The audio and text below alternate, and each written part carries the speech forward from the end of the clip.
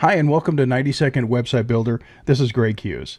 This video is an overview of the software. I'm going to show you how to get around. If you're new to 90-Second Website Builder, this is a great place to start because we're just going to do a quick kind of general overview of where everything is. The first thing you see, of course, is this big blank area, which we call the canvas, like an artist canvas, because this is where you're going to design or build your website. You'll be placing objects out here like text objects and images and forms and shapes and all of the things that you need to create a web page or a website. And you do that, of course, by using all of the tools that are in the toolbox, which we show here on the left-hand side of the screen. The workspace is kind of broken up into areas made up of little windows or little palettes.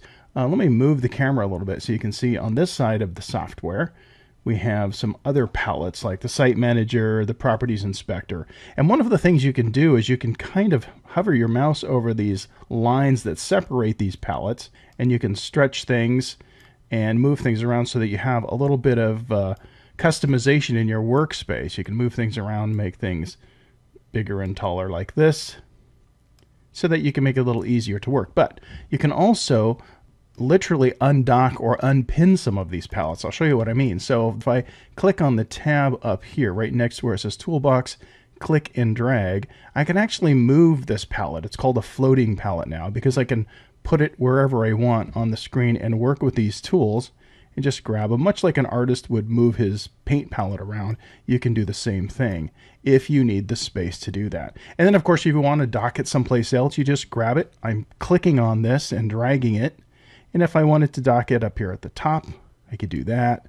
Or if I wanted to dock it on the bottom or the side or whatever, I'm going to put it back where it defaults, which is right here to the left-hand side, and put my toolbox right where I like it. Another thing you should know, because sometimes people do this by accident, so click this little close box and say, uh-oh, my toolbox is all gone. Where did it go? And you can't see it anywhere on your screen. Well, it's good to know you can always go up to the View menu and toggle that right back on, because there are several palettes that you can show or not show just by simply clicking these buttons. And so my toolbox is now gone. That's why it's unselected. I can just select it and bring it right back. So if you happen to close any of your palettes, just go up here to the View menu and bring them right back. Speaking of menus, you'll notice that there's a whole bunch of different menus up here.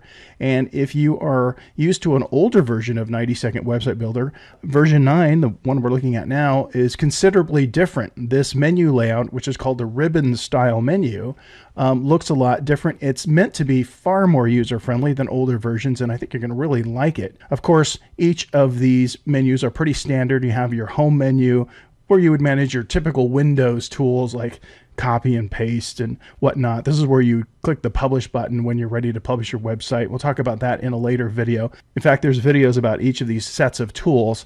The home menu is kind of some of the basic tools, the more common tools you'll use as you're developing your website. There's the insert menu, which allows you to insert the very tools that are also listed here in the toolbox. It's just another way to get to the tools, and they're broken into categories in a similar way.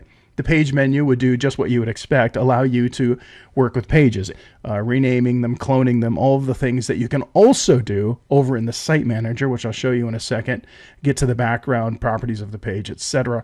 All of that can happen here in the page menu. The view we just looked at, we can view particular tools and particular palettes and windows that we want to work with, or you can hide them. If you want to hide the ruler, you can do that, or you can toggle it back on. The Arrange menu is very helpful for when you have several objects on the page. You can align them, make sure they line up tops, bottoms, or whatever. You can group them. You can make sure that they are spread out evenly, horizontally or vertically. Rotate things. That's what the Arrange menu does. Again, here's another Tools menu that just gives you some more global tools to work with your website. Things like themes and extensions if you're using the full version. There's a new feature called Animation in version 9, and the Animation Manager is here, as well as some of your overall software options and customizations are found here. And then, of course, maybe your most important menu when you're first getting started is this Help menu, where you can click this button and go to any of the documentation for the software at any time and literally look up help. It's kind of like an encyclopedia of 90-Second Website Builder. Or you can click either one of these buttons. If you click here, you'll go right online to our support page, and clicking here will take you to our Getting Started videos on our website. So there's plenty of ways to get help under the Help menu. Of course, the file menu is a little bit different. It still is a drop-down sort of Windows style menu. This is where you save your project or do a save as. This is where you can access the preview when you want to preview what you're doing in a browser. And again, we'll go into each of these functions in later videos. So let me show you something that's new again to this menu system, and this is really handy. If I grab the text tool, for example, and I make a text item, you'll see that a new set of menus has popped up at the top of the screen here. Since I'm working with a text item, or a text object we call it, I also have this new menu item. It actually has two submenus under it.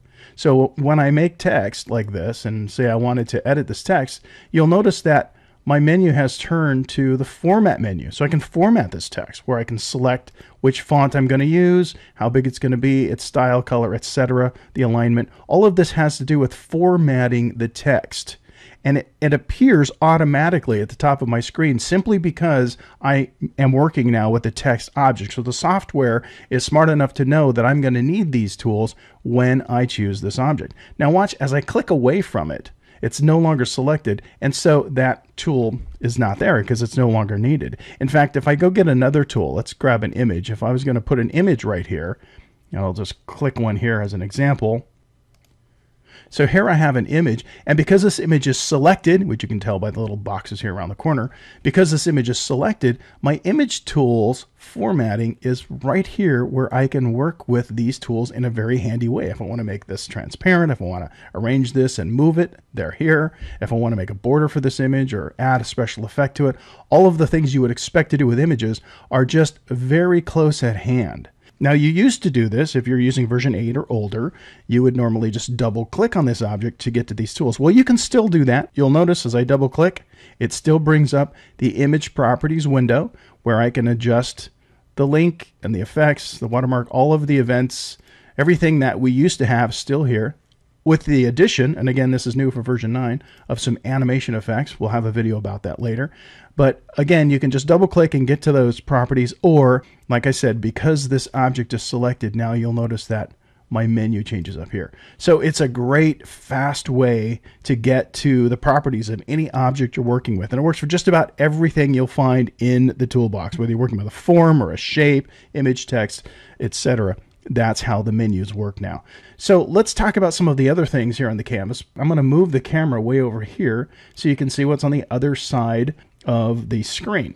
Now the Site Manager is a little bit different because it shows you kind of a bird's eye view of the entire website. Now in my case, I have just an empty, untitled website here, and so my Site Manager is telling me that I've got a project here that I haven't titled yet. This is where I'll see all of the pages in my website. And right now, of course, I only have one. We always start with an index page. As I add pages to my website, it will be added here to the Site Manager so that I can bounce around from page to page. So for example, I want to add a new page to this project. I can do that in a number of ways. I can click the icon here that says New Page, or I can right click down here and I can go New Page, or I can go over to the Page menu and do that. I think it's just easy just to click this button here and make a new page. And so now I have two pages in my website, an index page, that's the default, and then a page here that defaults to page 1. And you'll notice over here on the canvas, I now have two tabs because I have two pages. This first one and this second one that I just started. I can even close this page so that I don't want it to appear out here on the canvas if I want to.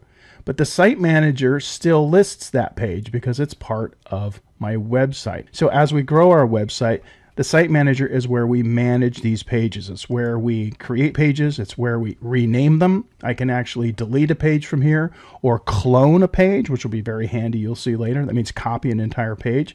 And you'll find that this is really, really an important part of the software to be able to manage your entire website at the click of a button. Below the Site Manager is the Properties Inspector. As I said before, I can stretch things. I'm going to move this up so you can see a little bit better. The Properties Inspector shows me the attributes of every object, or I should say any object I want to see the attributes of.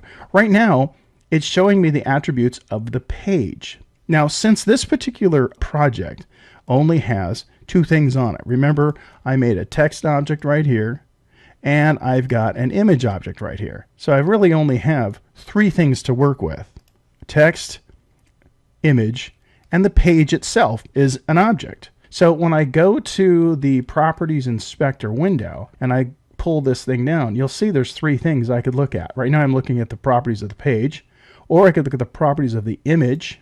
By doing that, I pulled down to it, and now everything down here is about the image. Here I can change its opacity, its position, its size. Of course, I can also do that by dragging and dropping and stretching, but if you wanted to do it mathematically, you could do it here.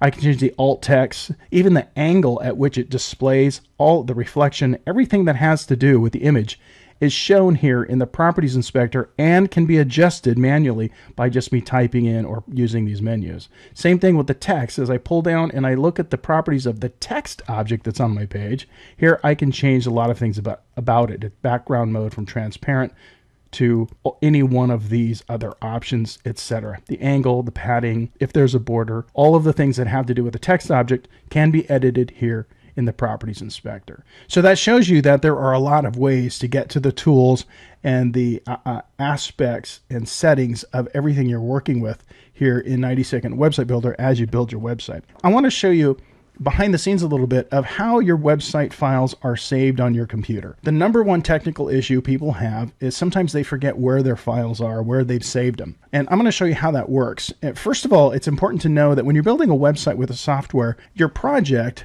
is just one file, but it's your entire website. It's called a WBS file.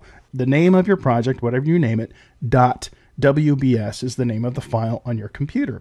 Now, that one project file contains all of your website. No matter how many pages are on your website, you still have one project. Your index page, all of the other pages, all of the images, all of the objects on your page are all contained in this one project. When you go to save your project, which I haven't done yet, remember mine's still called Untitled.